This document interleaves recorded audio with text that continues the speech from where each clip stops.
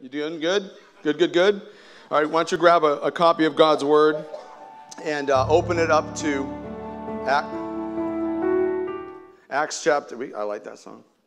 Acts chapter 2, and we're going to feast on verses 42 through 47. And these verses are very familiar to you. If you've been coming to this church for any length of time, you'll probably recognize them as the verses that are on the wall, on the hallway, entering into the sanctuary. This is some foundational stuff right here. This is as important gets right here. And so I want to feast on those words here tonight. And my hope, I don't know how you feel about it, but I know I'm coming into this room tonight having prayed a certain way. And my prayer, and I hope the reality come together, and this was my prayer, is that the Word of God would pierce your heart like never before. It would crush your mind like never before. And ultimately, it would impact your will and change the way you live.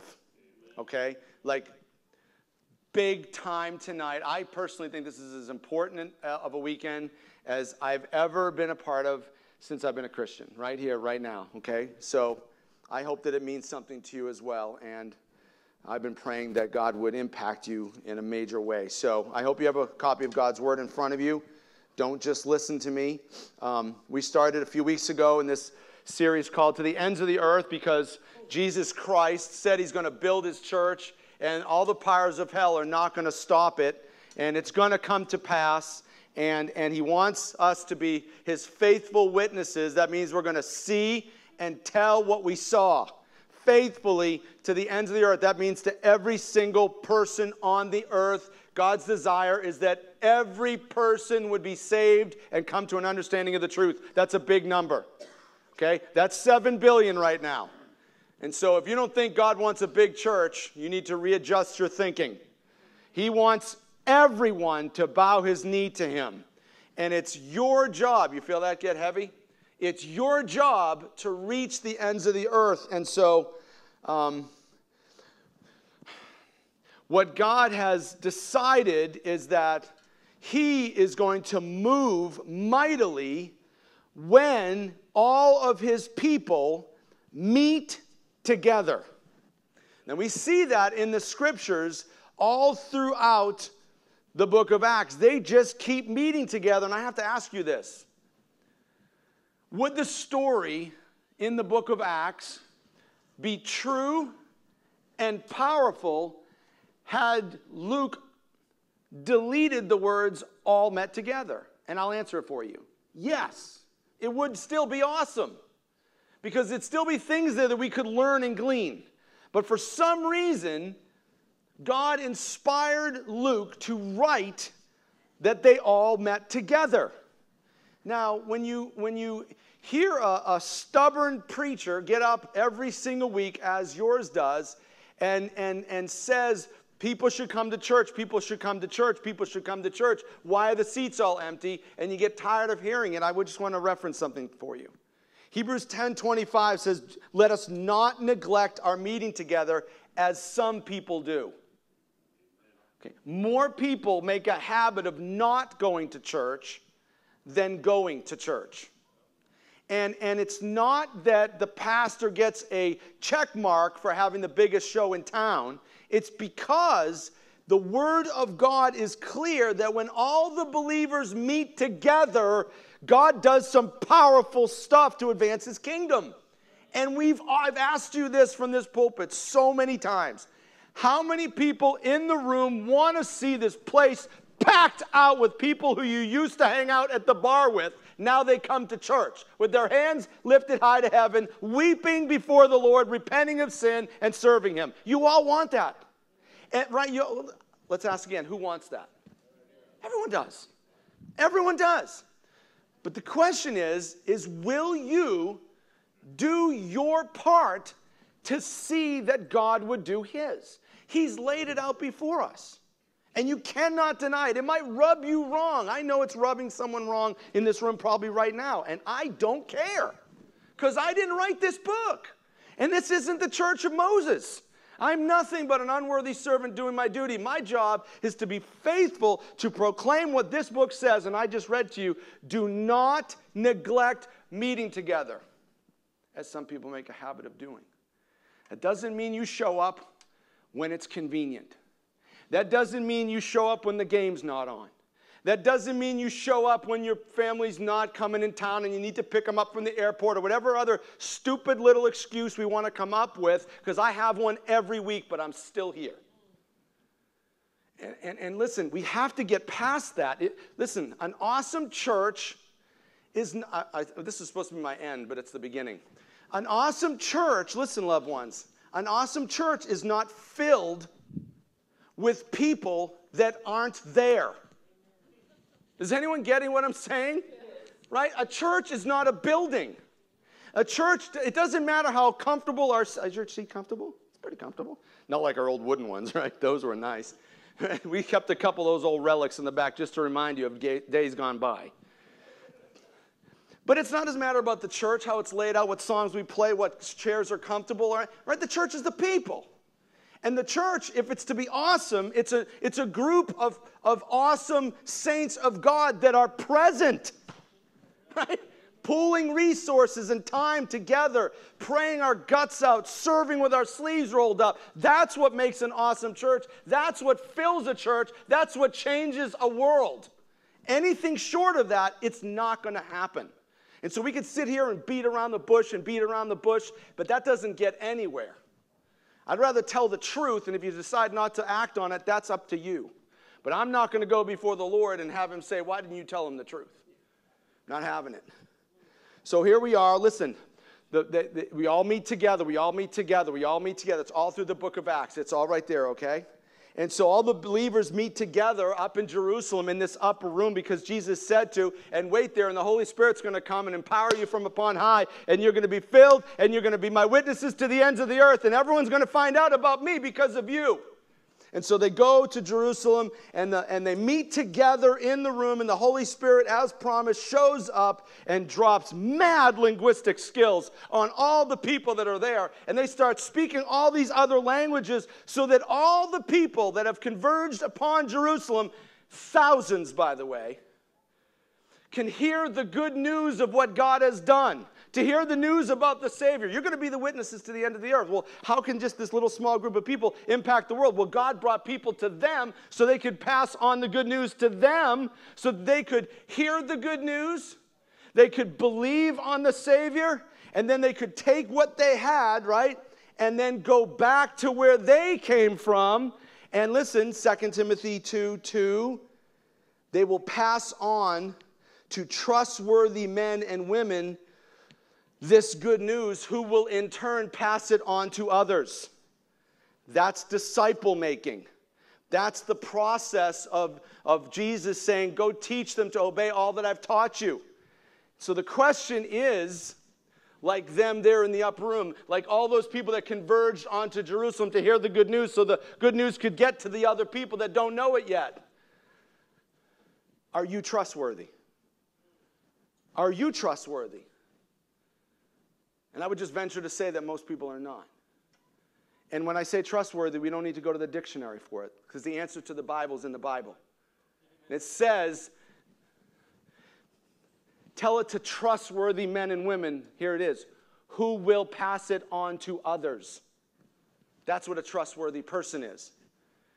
If Jesus invests his gospel into you, and he's given you this precious, precious thing to manage, to take care of for him, what are you going to do with it? Loved ones, what are you doing with this that you've been given? Will you pass it on to others faithfully? Or will you just come when it's convenient and listen? I'm trying my best for 10 years now to pass on what I've learned to trustworthy men and women, but who will pass it on? And that's what we need to do. Are you trustworthy?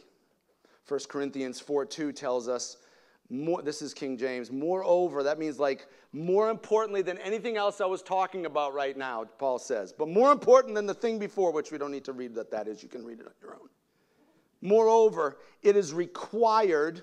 How much wiggle room is in the word required? None. None. Okay? It is required in a steward. Do you know what a steward is? The trustworthy person who was given something to manage. Right? I'm going away on a vacation, Donald, and I need you to watch my house for me. He's a steward of my house, right? It's not his house. Whose house is it? Right? It's mine, but he has to take care of it. So when I get back, it's properly maintained and taken care of, right? And so he's required to steward that thing well. So it says right here, moreover, it is required in a steward that one be found faithful. Are you trustworthy? Are you trustworthy? Are you a Christian or are you a trustworthy Christ follower? That's hard. 1 Corinthians 1:9. I think this is going to be a great place for an amen, okay? You ready?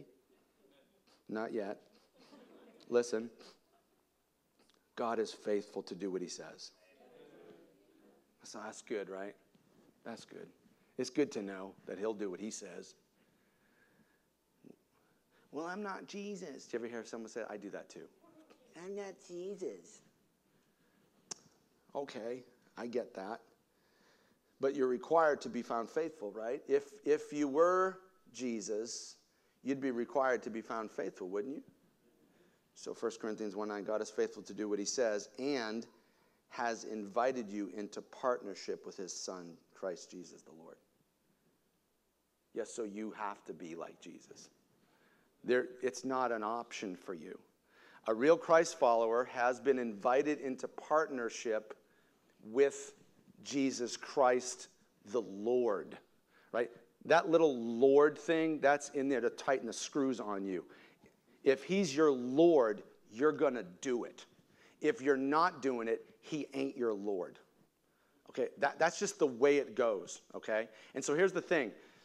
What do you mean by that, preacher? Well, if you were going to start a business with a partner, right, and you were selling pulpits, this pulpit, this is our product, and we've marketed it, and we've invested in having it built nicely, and I'm a partner, and Joe Schmo's a partner over here, and listen, if I'm all about this product, and I wake up early, and I hit the road running, and I'm selling, and I'm standing behind it, and I'm talking it up, and I show up early, and I go home late, and I'm all about selling this product. And Joe Schmo is over here doing his thing, making peanut butter and jelly sandwiches when he's supposed to be working and going to the dog track and hanging out with his buddies, going fishing, and shows up every once in a while and pedals off a pulpit or two. How's that going to work for you? Not working at all, right? Not working at all. How about if you're married and you're totally 100% in on your wife? Like, I love that one. I'm all about her, right? But she's like, yeah, we can hang out once in a while, but I'm going to go hang out with a couple other dudes while I'm at it too. How's that going to work? It ain't happening, right? And the scriptures say that God is faithful to do what he says, and he's invited you into partnership with his Son, Jesus Christ the Lord. Jesus is pretty faithful to do what he says. The question is are you? Are you trustworthy? Are you trustworthy? What does partnership with Jesus Christ look like? Let's just get down in the dirt. What's it look like? Do me a favor. Go to 2 Corinthians. You can keep your finger in Acts. We'll take a look at that in a minute. But 2 Corinthians chapter 6. I don't want to jump around too much, but when it's this good, you just can't blow it off, okay? So chapter 6, right here, here's Paul, right? He's a partner for Jesus, right? I mean, Jesus was faithful in his ministry. He was whipped, he was beaten, he was killed. He didn't care. That's what he was doing. And what about Paul? Same thing. I'm all in, right? All in. Woe to me if I don't preach. So he's a partner, and so he's definitely in a good place to speak of partnering with the Lord. Look at it says here, as God's partners. Can't ask for anything better than that. I could sit here and try to come up with a sermon all day long, but when God gives you one, it's just so easy when it just flows like this. We're talking about being partners. Look, as God's partners, look what he says. We beg you not to accept this marvelous gift of God's kindness and then ignore it. Now listen. Some would say, well, that's about salvation right there, okay? Yes, and more. Because what we want to do is we want to reference back to what he was talking about right before that. What is he talking about? What is this marvelous gift of God's kindness? Well, look at verse 17. This means that anyone who belongs to Christ is a new creation. That's awesome, right? If you belong to Christ, you're no longer subject to the penalty that your sin earned you. Praise God, right? That's awesome, and we would all rejoice in that, would we not? But listen, that's not all that it says. This is the trustworthy part. It's easy to receive that and go, hey, thank you, Jesus. I'm all in on that. But look what it says. This means that if you belong to Christ as a new creation, the old life is gone, a new life has begun. Praise God. And all of this is a gift from God who brought us back to himself through Christ. And God has given us this task of reconciling people to him. Whoa, see now, there's more to the gift here. See, it's easy to just accept that wonderful gift. Hey, thanks, Jesus. I appreciate it, Jesus. I'm saved, Jesus. I get to go to heaven, Jesus. But part of the gift is that you get the privilege of sharing that gift with other people. And look what he says. He said, Christ was doing it, reconciling the world. But you guys understand, Christ went to the cross, went to the grave, right? And then ascends to heaven. And he's the visible image of the invisible God, but now he's gone, so we're the visible image of the invisible Jesus. And so he was the one doing it, but now look, and now he's given us this wonderful message of reconciliation. So we are Christ's ambassadors. God is making his appeal through us. So that's what being trustworthy is. He's given you the gift of new life, but part of the gift of new life is that you are required to be faithful, to not ignore that thing. You can't say yes to the first half and not yes to the second. You can't say yes to him being Lord, but not Messiah. You can't say yes to Messiah, but not Lord. It's all of it. You can't say yes to salvation and no to sharing it with people. It's a package deal. You can't get around it because that's what God's word says. So, are you a trustworthy, faithful partner of Jesus Christ? The question is, let's just make it simple. Will you do your part? Don't quickly say yes.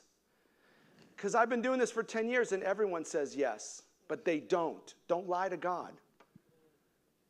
Don't amen and yes when you won't do it. Don't say your will be done, your kingdom come, your will be done if you really won't do what his will says. Don't pray the prayer if you won't do it.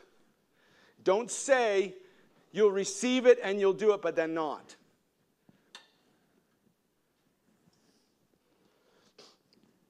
We'll get back to that in a second. So Jesus has this church plant, and it's a massive, massive, explosive launch on this Jewish feast called Pentecost, Shavuot. There in Jerusalem, thousands of people are coming. The Holy Spirit drops. Tongues of fire come down. Everyone's speaking in these other tongues so people from foreign lands can hear the gospel in their language, understand it, and then go back. That was an awesome meet together, was it not? And let's check out this other awesome all met together. It's my favorite. I think it's better than the first one, but that's just my opinion and it means nothing. Acts chapter 2, verse 42 says this. All the believers devoted themselves to the apostles' teaching and to fellowship and to sharing in meals, including the Lord's Supper, that's communion, and to prayer.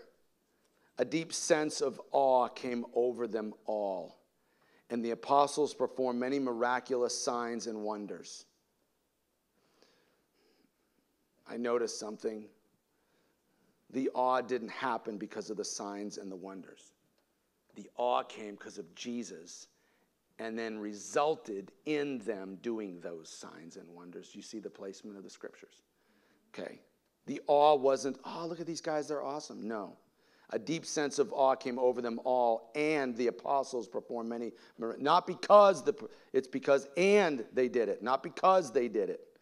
And all the believers met together in one place and shared everything they had. They sold their property and possessions and shared the money with those in need. They worshiped together at the temple each day, met in homes for the Lord's Supper, and shared their meals with great joy and generosity, all the while praising God and enjoying the goodwill of all the people. And each day the Lord added to their, that's not fellowship, that's a bad translation, added to the church those who were being saved. So the context here, what's happened again, is that Pentecost has taken place. The Holy Spirit drops. They're filled. They're speaking in tongues. Everyone gets the message. But before they go back to their cities, they're still hanging around. And Peter has preached his first message. This is the first message in the history of the church. And listen, he boldly goes out after Jesus is killed, and he speaks of this Jesus, knowing all the while that if he speaks like this, he could get killed too. And he doesn't care. Talk about sacrifice. And he doesn't care, and he preaches this message, and it said that his words pierced their heart, cut their heart. And the people were like undone and like, what do we do? What do we do? And listen, the gospel requires a response.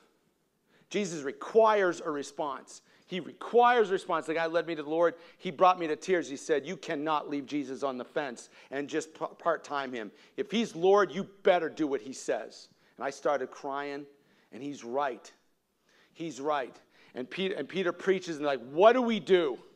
And he says, you need to repent of your sin, turn to God, be baptized in the name of Jesus.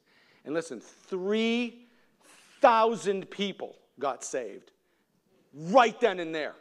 3,000 people right then and there. This is the context of what's happening here. This is what's happening. So yeah, there's awe because Jesus Christ, the Son of God, the second person of the Trinity, comes down and does all this insane, amazing stuff, and then he rises from the grave under his own power. No one cast any spells or threw any power at him. On his own, he raises from the dead, and they see him, and they talk to him, and they eat with him. Whoa! Mind blow. So that's why they do this. And maybe that's why we can't get people to even go to church to meet, because there's no awe. Maybe it's just because that's all we do is part-time him. Maybe it's all we do is study his word because we want to understand what it says instead of being in awe of who he is. We want to make sure we're hermeneutically correct and have the best systematic theology. Who cares about that stuff? How about some awe of the one who spoke the planets into existence? Can you do that? Maybe that's what we need. And so they all meet together in response to this awe that they had of Jesus Christ. Listen, 4 all-togethers, 4 alls mentioned in 6 verses. Why? Again, did he have to really mention that? No. Still could have been awesome. The story could have continued. Maybe some of them met. Maybe a bunch of them met. That would have been all right. Still would have been worth preaching, but that's not what it says. There's a reason why God puts it in the book. Why? He's making a point, y'all. 4 times in 6 verses. There must be something to it. Maybe that's why the writer of Hebrews said, don't neglect coming together. Maybe that's why he's saying, blow off your other crap and make me important.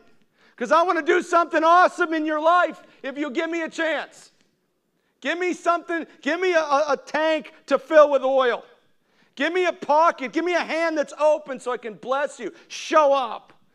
Maybe that's why the author says that. He wants people to all meet together. The church is an all-together thing. It's not a when you want to, you show up once in a while and you throw your few bucks in when you decide to show up. Listen, I was talking to Nick about this earlier. Conviction time, like here I am, you'll probably hate me again. Listen, I don't listen to, I don't know who gives what. Like I don't do the money here, okay? I don't. But I'm not stupid. I'm sitting here when the offering plate goes around. This is hard, but listen to me. People decide not to show up to church because they have other stuff to do, for real. Other stuff. And I don't want you to raise your hand, but how many people, because I've asked around, and I know the answer to it. How many people make up their offering when they come from the weeks they didn't? Hardly ever. You know why? Because in America, you pay for your entertainment. That's why. How does the church grow based on your unfaithfulness, folks? Listen, you could rip me, but I watch it. I've been watching this for 10 years. Last week, there was about this many people here on Saturday night. Do you know who's in the offering plate on Saturday night? The whole offering. $2. $2. Forget the practicals of keeping the place open, but is that the faithfulness of God's people that he's going to bless? I guarantee we spent more than $2 on other stuff, but we won't spend it where it matters. I'm just using it as an example, like there's such unfaithfulness in the body of Christ. How can he do what he wants to do if you won't do what he said to do? I mean, I don't know how much clearer to make it. And I know there's people in this room right now who are, pardon me, so pissed at me right now for telling you the truth. Because they don't want to hear it. People don't want to hear this. But it's true. It's true. So, they all met together. They all met together. 3 places were mentioned there. What does it say? Let's look here. All the believers met together one place. It doesn't say where that place is. It just says they met together in one place. Well, we know it's not the temple because the temple's mentioned later. It says, and they worshipped together at the temple, and they met in homes. So they met, there was like some place, it talked about there was this place where they shared everything they had, and then they sold their property and possessions and then brought the money to like this gathering place, like the community coffee house or something, right? They're like a coffee house. Maybe they had a coffee house down there.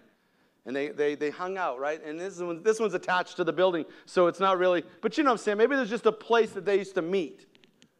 And then it says that they met in the temple every single day. You know the average churchgoer that's a member of a church goes twice a month.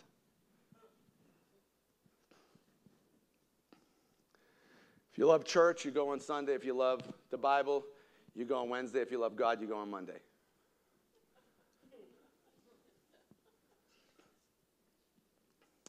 They met in the temple every single day. I guess one of the big struggles I have, and maybe I don't know if I'm crazy or not. Well, no, we all know I'm crazy. But that was not the intention of that part of the sermon, but thank you. But the thing that frustrates me, probably more than anything, I'm a church guy. Obviously, that's what I'm doing, right? But the early church, they met every day. Do you think they had jobs? Kids, stuff? They did. But somehow they found that it was important enough to do it. They met. Some people think, well, church is supposed to be, small groups and homes. That's what we're supposed to do. I agree. But not only. And it's supposed to be, some people love the big box, like the big room and church services, and everyone's worshiping and getting after it. Yes. But not just that. Some people think, we don't need to have all this stuff. We don't have to pay rent on this and to have to clean it and take care of all these things and programs and stuff. And we should just have Bible studies at the lake and at work and at the this and at the that. Yeah, I agree. All 3 of them are present right there. They met in one place. It was a place that was not a house of worship. They met there. They just hung out. And then they met in the temple. And then they met in homes. My home, your home. This is what they did. And as I preach this stuff, I know from input from people that stuff, that's for the fanatic, man. That's for the fanatic to meet every day and put the church gathering of the saints and pooling resources. You see it there. So when I talk about offering, I mean, it's not like I didn't see it, right? They sold all their stuff, gave their money to the apostles, so nobody had any needs. Like, that's what they did. And I see that, and we just make excuses for not doing it. And the thing that frustrates me is I see all this, and people think, well, that's just those are for the fanatics. But when you look at the text, what does it say? All of them. It wasn't for the fanatic. It was so let's redefine fanatic.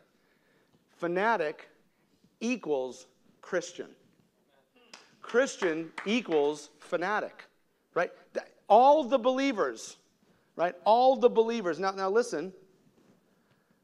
For all those people that think that big churches are bad, there was 3,000 people in this. 3,000. And every day growing more. So what does this teach me? I don't know if it teaches you, but what I'm taught is church everywhere.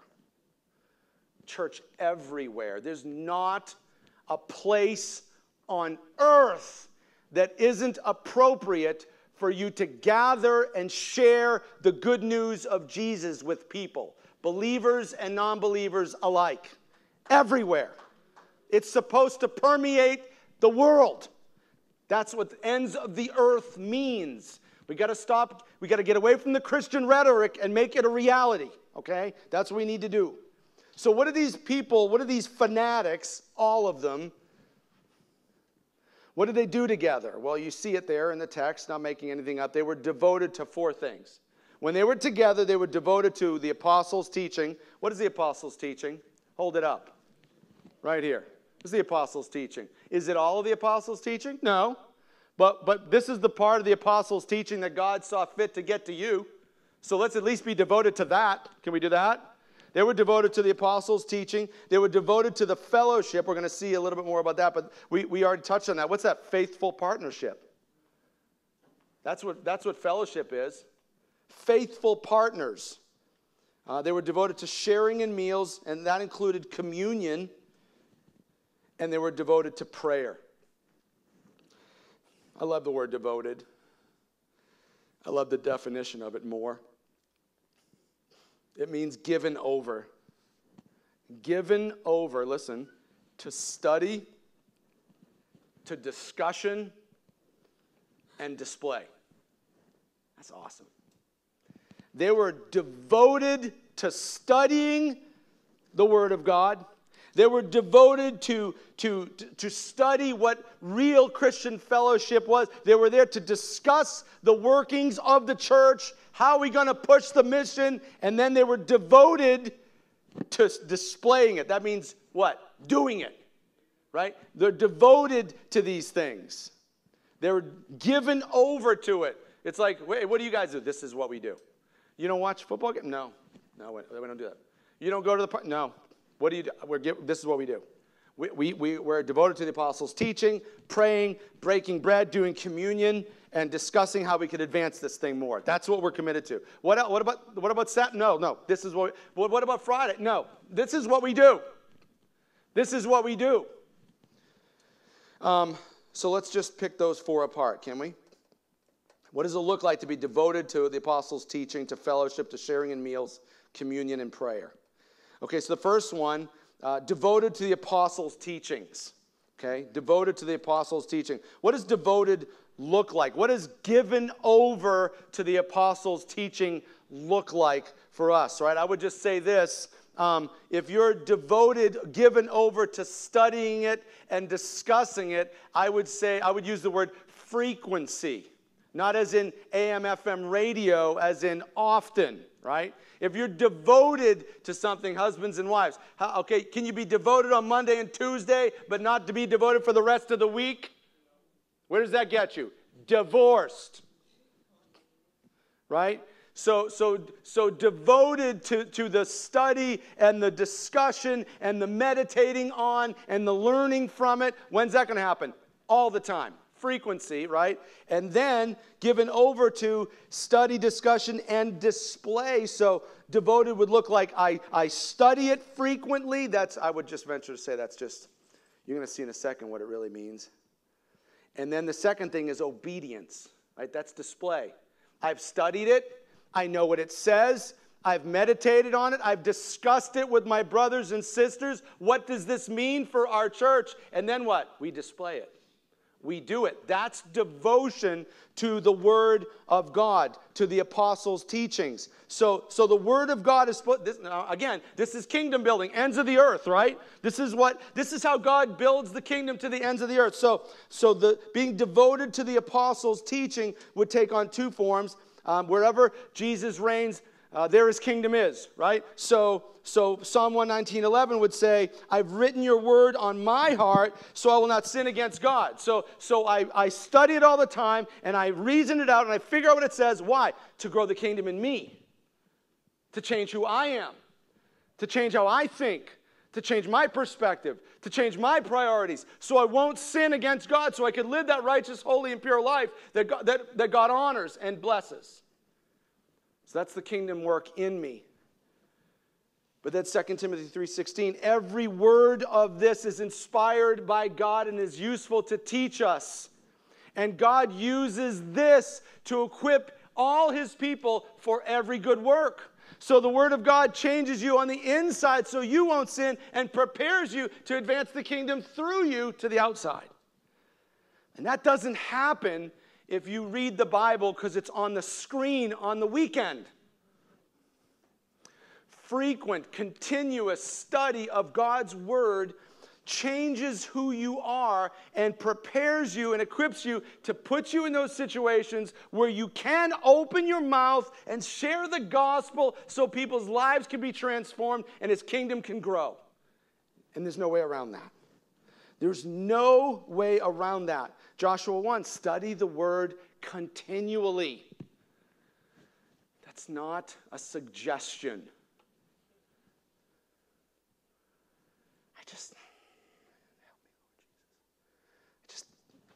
Some people are encouraged by hearing all this because they're doing it, and I know that you are. This is not a universal, broad brush devastation of the church. Some of you will hear it and be encouraged. Some of you need to be corrected. Some of you need to be rebuked because you're completely off the mark. That's what the Word of God does. And I don't know how to proclaim it in a different way to inspire you to radical obedience when it says to study it continually. Just do that.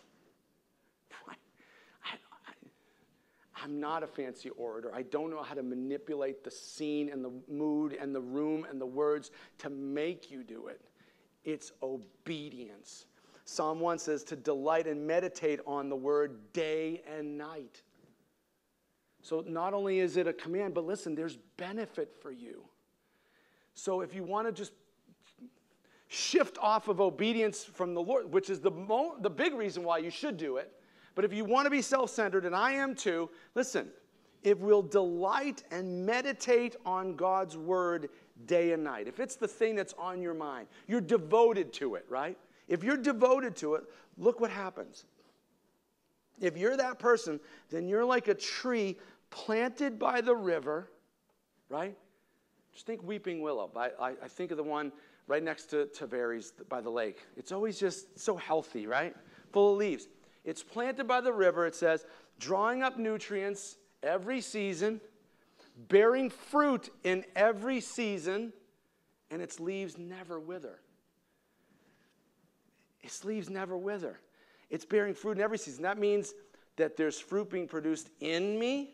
I'm changing. I'm growing. I'm increasing. I'm more knowledgeable. I'm more filled with wisdom. I'm more filled with faith, right? I can trust him more. I know the word of God more. I could share with other people more because I've written it on my heart. I'm living more holy, more pure, more righteous. I'm living in a way that honors him. It's changing me. My life's always bearing fruit. And through me, Through me, I'm bearing fruit for the kingdom. I'm leading this guy to the Lord, and I'm leading that lady to the Lord. I'm led him to the Lord, and the kingdom is growing because a growing kingdom the growing population is a king's glory.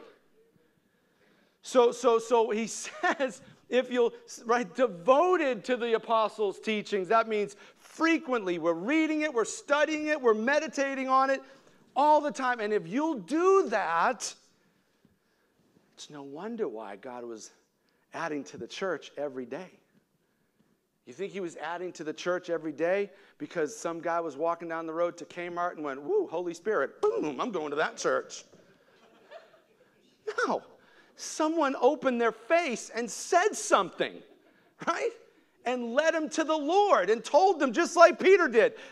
How many people you think would have got saved that day during Peter's message if he never spoke? Right? Point. Okay. So, devoted to the apostles' teaching.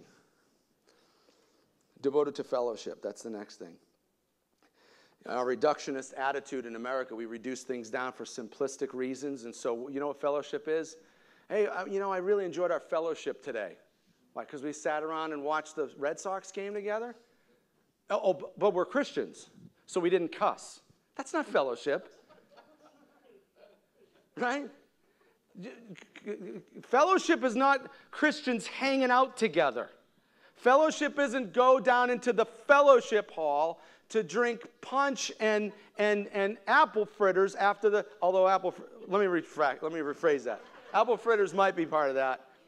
Herb, I love you. Jen, I love you. Just don't quit bringing them on Monday, okay? But no, listen, that's what it is, right? Let's hang out. Let's have some fellowship together. Listen, you know what fellowship is? The only time it's fellowship is if we get together and talk about the Lord and what the Lord's doing and how we can partner with him to do it greater. That's fellowship. Anything short of that, that's just hanging out. And listen, we can hang out. It's just that, listen, guess what? They didn't. There was no idle talk. You know the Bible says you have to give an account for every idle word that ever came out of your mouth? High bar.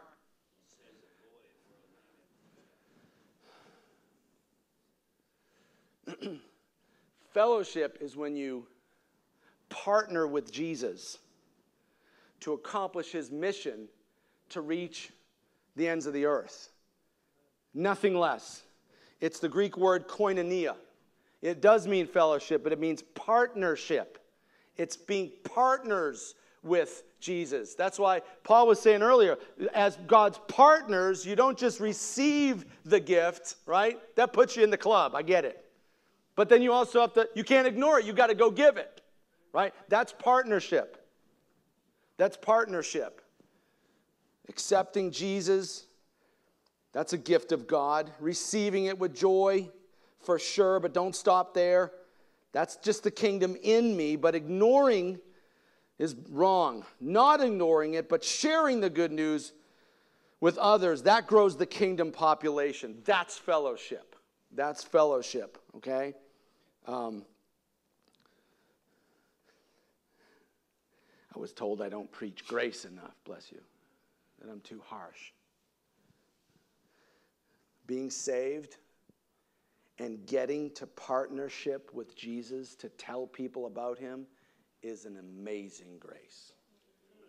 It's an amazing grace of God. Just imagine this grace for just a second. A sinner by birth, hell-bent on rebellion against a holy God. And this same God has now forgiven you for all that rebellion and then gives you the privilege of speaking for him in this epic battle of good against evil for the souls of the human race. That's grace. No one deserves this privilege. In fellowship, that's the practical application of spreading Christ's kingdom to the ends of the earth. It's the partnering in the endeavor, not just the receiving of the salvation.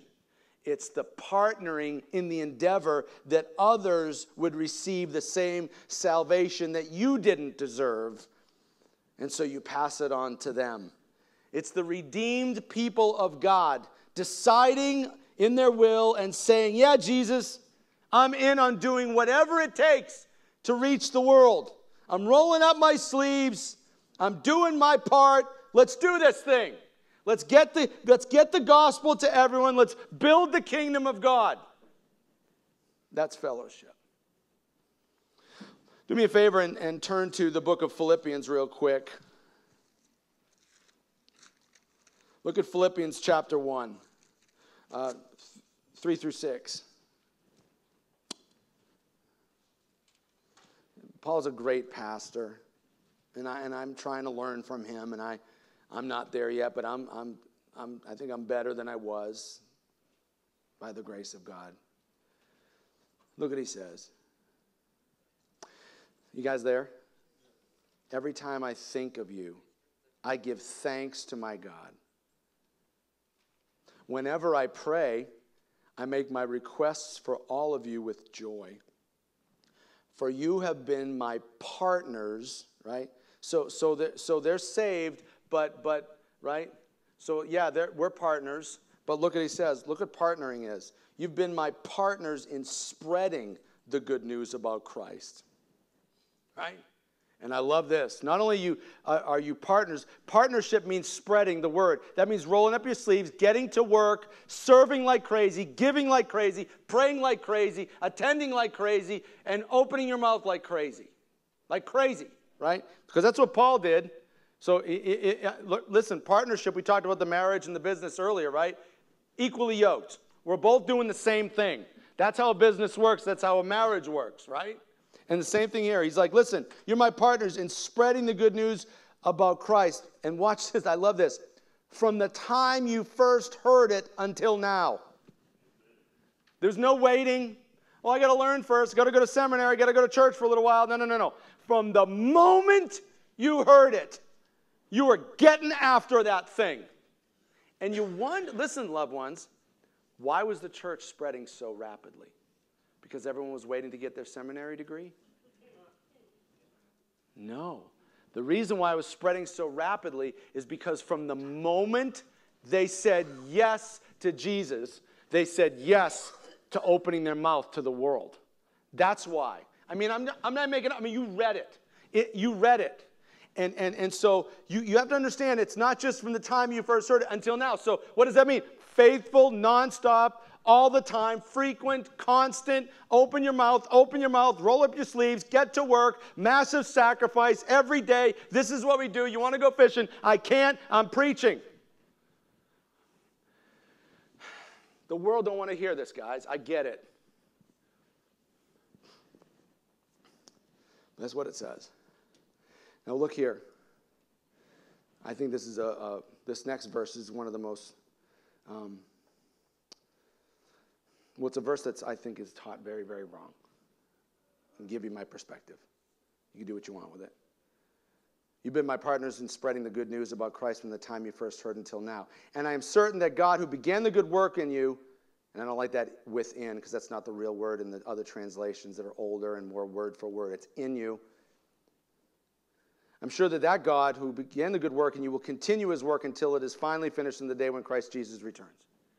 So what is always taught is that, hey, listen, he came to the Lord, and he's kind of walked away and turned from the Lord. But don't worry, because the one who began the good work, who got him saved back in the day, is going to make sure that he gets back to Jesus before he dies. Don't worry about it. The one who began the good work will continue to do so to the day of Christ Jesus. That's not what it is. Is that true? Well, I don't know. See, the context of what this is written in is this spreading of the gospel. Don't neglect the context of what is written here. He's talking about them spreading the good news of Jesus Christ. And I'm convinced that God's going to continue to use you for that. The reason why I know that he's saying this, one, contextually, and two, if you go down to the two more paragraphs, then he starts talking about what's going on inside of you. Then he starts going about what's going on inside of you. Look at verse 9. I pray that your love will overflow more and more, and that you will keep on growing in knowledge and understanding. For I want you to understand what really matters, so you may live pure and blameless lives until the day of Christ's return. May always be filled with joy, filled with the fruit of your salvation, the righteous character produced in your life by Christ. This will bring much glory and praise to God. You see the work that God's doing in you there? So the verse above it is not about what he's doing in you, it's what he's doing through you. What he started in the Philippian church of these people partnering with Paul to spread the gospel to the ends of the earth, he's going to continue to do that. And somehow it worked out because it's here now in Leesburg, 2,000 years later. Working diligently in partnership with Jesus. Not so much with Paul anymore because he's dead, but you know what I mean? And with each other to push the kingdom of Christ to the ends of the earth. Listen, I'm devoted to this. I am devoted to this. I am given over to this. Are you?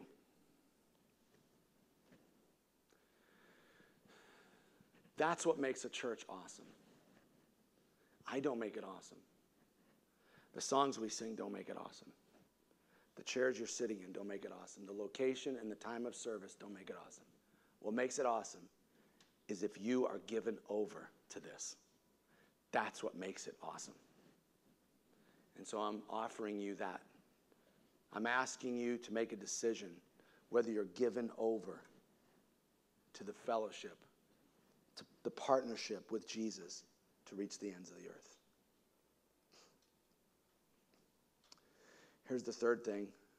Devoted to the apostles' teaching, devoted to the fellowship, devoted to meals and communion. Look at verse 46 of Acts chapter 2. What does it say? They worshiped together at the temple each day, met in homes for the Lord's Supper. That's communion. I guess for the Catholic friends out there, it's the Eucharist. All the same thing, right? Wafers, crackers, wine, juice. You know what I'm talking about? If you don't, I'll let you know after we're done. They met at homes for the Lord's Supper and shared their meals with great joy and generosity, all the while praising God and enjoying the goodwill of what people? All the people. All the people. And just to throw this in there again, just to whet your appetite for what could be, and each day the Lord added to their church those who were being saved. So they met in homes for communion and they shared meals. They opened up their home and they did it with great joy. It wasn't like I got to do that. I don't want to have people over. It's inconvenient and it's a school night. This isn't new. They shared their homes, their meals with joy and generosity. What did they do? They gave their best meal. Their best meal was reserved for the church. And all the while they were doing it, they weren't complaining or finding excuses not to do it. What were they doing? They were praising God and enjoying the people. Okay, so I'm about to tighten the screws. Paul said to Timothy in 2 Timothy 4, I mentioned to you before, that the word of God, he told him to patiently correct, rebuke, and encourage your people with good teaching. Right? So when you hear the word of God, some people are going to be encouraged. Hey, I'm rocking that thing. Awesome. Attaboy, attagirl. Some people just kind of got off course. Like they open up their house, but they don't do it with joy. And some people are going to be rebuked because they don't do any of this. And those are the ones that are probably sitting there going, I've heard enough of you, Moses. But here's some good teaching that I've been patiently teaching this church to the tune of 1.5 years with epic failure. They met in homes daily study the apostles' teaching, pray, talk about the fellowship, partnering, breaking bread and taking communion. That's what it says, right? And for a year and a half, we got up here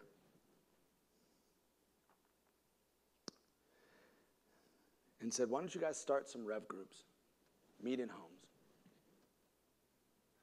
And on an average, our church is between 60 Saturday and Sunday and 75 or 80 people.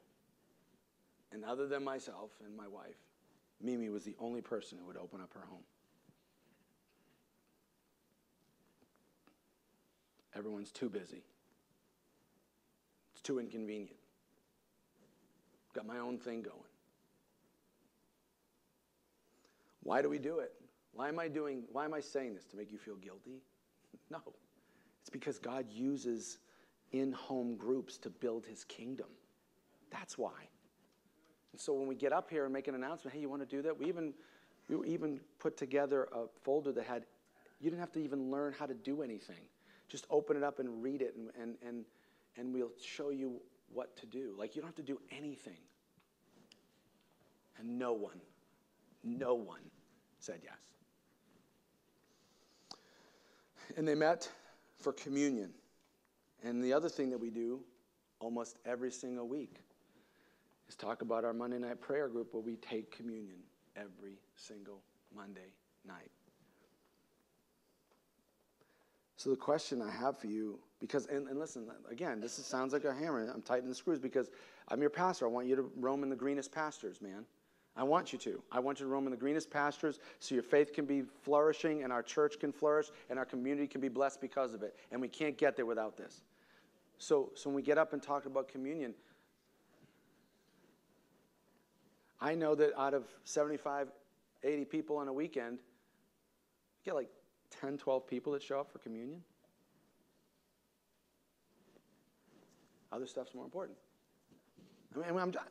I know it sounds like I'm being a jerk. I get it. I wouldn't want to hear this either, but I mean, it says they were devoted to this. Are you devoted? Like, the thing that concerns me as your pastor is not so much the fact that you're not taking the communion and what could happen while you're taking it, the connection you'd have with the Lord in the communion time. What hurts me is that there doesn't seem to be any given over to going, like putting aside other stuff. Hey, we're taking communion Monday night. Oh, heck yeah, I'm going to be there. What's more important?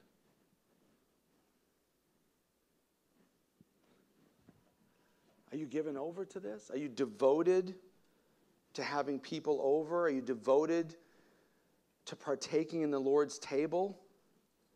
Are you meeting in homes to build up faith and relationship with people in your church? No, we are not doing that.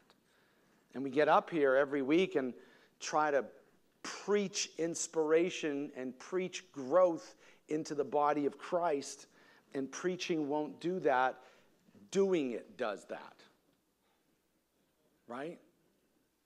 Anybody enjoying this? No, I get it. But it's true. James said, don't be hearers and deceive yourself. Be doers. The kingdom grows when we do as the king says. Period. And that's it.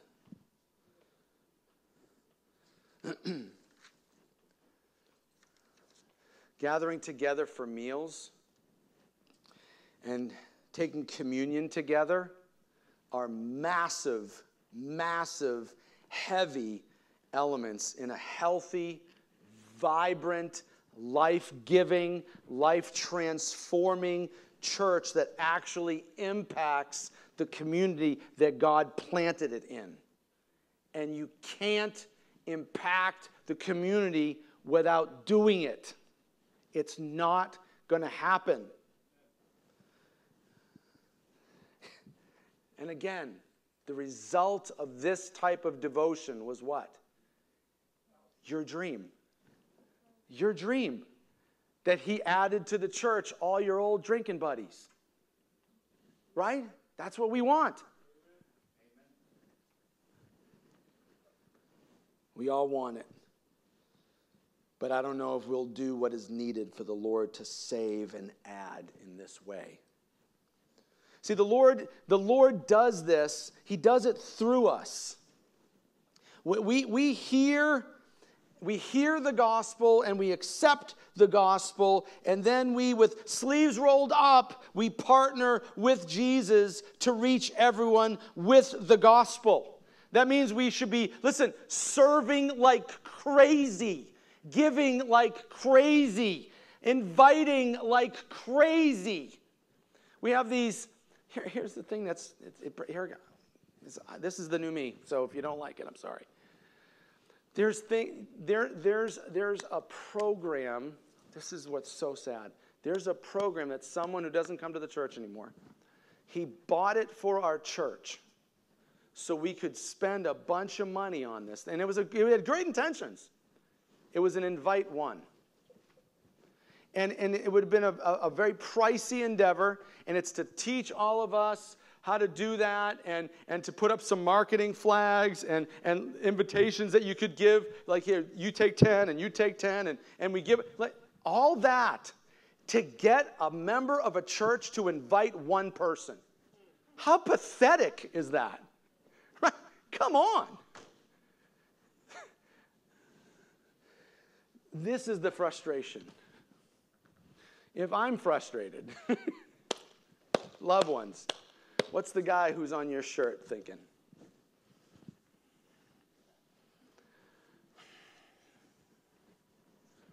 I got to pay you guys to invite someone to meet me? Come on, y'all. This is the last one. It's devoted to prayer. Devoted to prayer. We could talk about a lot of different things, but I don't think that anyone could deny the fact that prayer is like the engine that drives the church. It's the way you stay connected. You can study the Bible, and that's my thing. You know that's my thing, is studying the Bible. So I'm like all about studying the Bible, but prayer is where you get a little bit of that awe. You might not get as much. You need to understand who he is. That's what this is. But a lot of the awe and that connection is in prayer, right? When all of a sudden, like, this thing you can't see starts talking to you, that's awe, right? So prayer is like super, super important. It drives the church. It's our lifeline to heaven is prayer. And listen to this. Isaiah 56:7, Matthew 21:13, and Mark 11:17, they all say the same thing. When we all meet together, he says, my house, this place where you do meet all together right here, my place that where you meet all together, it's a house of prayer. It's a house of prayer. Like, there's lots of stuff that we can do when we get together. But one of them should be so paramount, so often, so much, so important that it actually names the place. It's a house of prayer. Is it a spirit-filled church? Is it an evangelistic outreach church? Is it a charismatic church? Is it a Bible church? Is it a Baptist church? It's a praying church. That's what it's supposed to be. A praying church. So how come it should be a house of prayer? Like, okay, so God says it should be a house of prayer. Like that's just pray? Like, how can we pull, how are we going to do that? I run out of stuff. I don't know about you, but I pray. I'm 4 minutes in. I'm like singing Def Leppard songs. I don't know what to pray about. Listen, why would we be marked as a house why would prayer mark who we are? How about this? 1 Timothy 2:1. I urge you, first of all, that's kind of a priority statement, right? Timothy, my young protege, I want you to have evangelism training, feed the homeless, open up an orphanage, open up a Christian private school, all those things, right? But, he didn't say that really, but I urge you, first of all, pray for all people. Pray for all people. If you read that section in 1 Timothy 2, it's also people in authority. We got a problem with that. In our country, we got a massive problem with that because we think Democrat and Republican is more important than Jesus. So we need to get over our little discrepancies, leave them in your living room at CNN, okay, and pray for your president. I don't care if you hate him. It doesn't matter if you hate him. I think he's a total boob. It doesn't make any difference. The guy's a moron sometimes. I get it. He's our president. Right? The Bible says no one gets into authority unless God puts them there. So we have all this stuff on Facebook and he's God's person. No, he's not God's person because he says grab girls. It doesn't make any difference what he said. The Bible says that no one's in authority unless God puts them there, and he said to pray for people in authority. So get over yourself and your political affiliation and pray for the president. That's what we're supposed to do. Okay? So I just lost all the Democrats in the church. I'm great at emptying the place. So it says you're supposed to pray for all people, right? Well, that might take a while. We get started tonight, we might finish never. How about Philippians 4:6? Don't worry about anything. Instead, pray about everything. Oh, golly. I pray for all people, and I got to pray for every single thing? That might take a bit. Starting to understand the whole house of prayer thing. How about this? 1 Thessalonians 5:17. Never stop praying. Oh, this might last for a long time. In reality, I think it's probably, and again, I don't know, but I'm just throwing this out there. I think it's probably just indicating consistent, ongoing, lifelong practice, not an every second thing, because you got to sleep. Right? Got to sleep, right? So he's not going to tell you to pray without ceasing and then accuse you of falling asleep because he made you fall asleep. He laid you down at green pastures. All people, all things, all the time. eBay. But with all this on the table, right, do you understand the importance at least of why we say get here on Monday night to pray? At least for starters? Right? For starters, would you come on one day, 1 hour? Listen, pray for all people, pray for everything, and pray without ceasing. And that's all we're asking is to get this thing jump-started, to prime the pump, to become a house of prayer. Would you just all meet together on Monday night, make it a prayer, and be obedient to the Lord? That's all. So instead of having to get up, and poor Karen, bless her heart, she gets up here and begs you to death to come on a Monday night, and you don't. So now I'm calling you into the lordship of Jesus. Forget Karen for a second. He said to all meet together and be a house of prayer. So I want you to be here Monday night, and if you're not, I hope you feel guilty.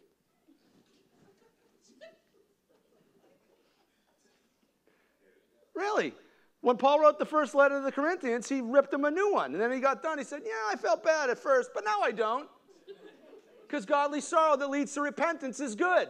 If you feel like poop for a little while about not showing up on Monday, good. Maybe you'll show up next week. That's what it says, though, right? So he says, do it. Well, prayer's not that important. Joshua prayed and the sun stood still. Elijah prayed. It says in the book of James that Elijah was a man just like you and me. Nothing special, just an everyday Joe from Home Depot, right? Elijah prayed for drought and no rain, 3.5 years. Then he's like, okay, that's enough. Goes outside, rain, boom, done. In Acts chapter 4, the disciples all did what I'm telling you we should do on Monday night. They all got together. They prayed. The Holy Spirit showed up and shook the building.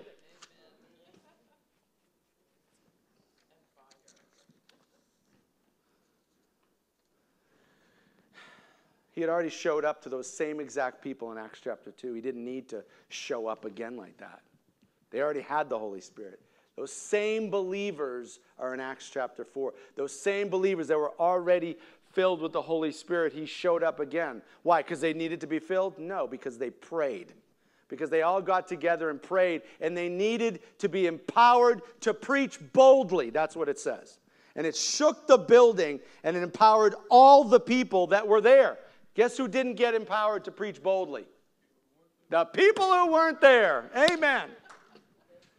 All the people showed up. They all gathered. They all prayed. And all the people were empowered. And man, does the church ever need that. Let's land this plane. And each day the Lord added to the church those who were being saved. So what we see here is every day the Lord Jesus was fulfilling his promise to build his church through his faithful, trustworthy witnesses who were all, listen, all of them, all were devoted to meeting together daily, to study God's word, to sharing in meals, partaking in communion, praying, and then rolling up their sleeves and getting to work, pushing the good news of Jesus to the ends of the earth. And so, loved ones, the question is this. All of that to say, are you trustworthy? Are you trustworthy? Listen, the future of the church that God has called you to rests on your shoulders. God will save them, but you gotta speak. You got to invite them. You have to serve them. You have to gather here. You have to pray here. You have to give here. All those things that we're supposed to be devoted to doing all together, meeting regularly all the time. That's what God will bless. Nothing less. Nothing less.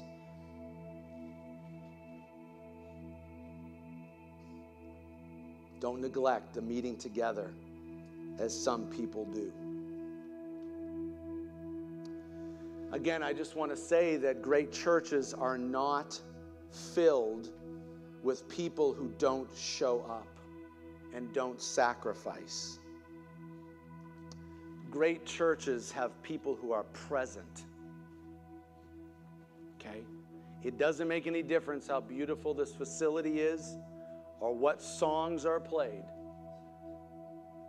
If people come and they don't meet you, and you don't encourage them, and you don't serve them, and you don't give so we could reach them, it's not going to happen. Ever. And I'm telling you, I'm not the only one who's been here since day one, but being the person who's been here since day one, this has been our biggest problem right here. Lack of commitment, lack of faithfulness, lack of devotion. There are some in this church, and I commend you. You've been amazing, committed church family members. And be encouraged. But the vast majority of the people, that's not the case.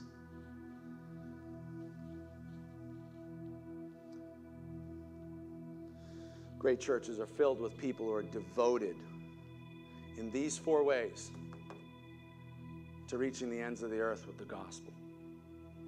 Okay? I want to pray with you.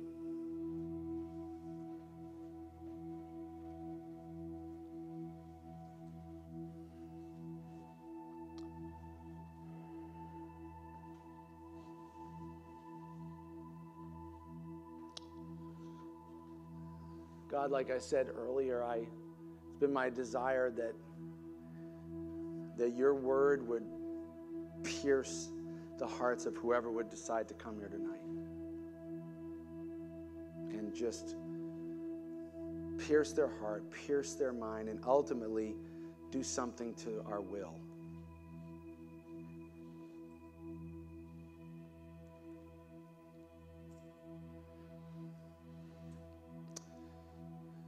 It is not your desire that a single would perish. And it is your desire that all are saved and come to an understanding of the truth.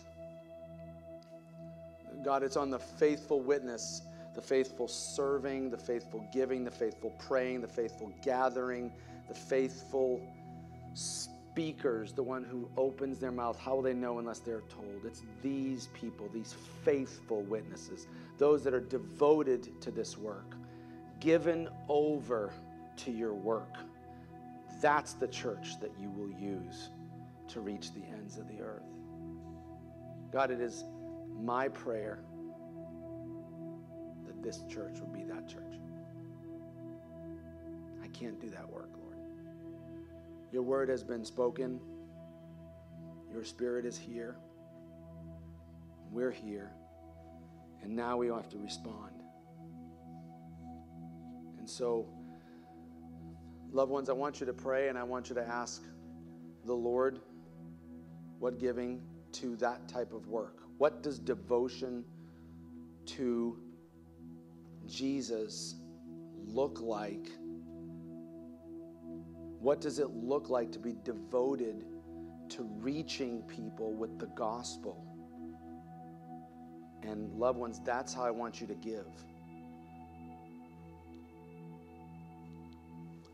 So pray, take a few moments, ask him what to do, and then I believe there'll be a couple of young men go through the room with a basket. You can give that way. There's boxes on the back wall. You can give.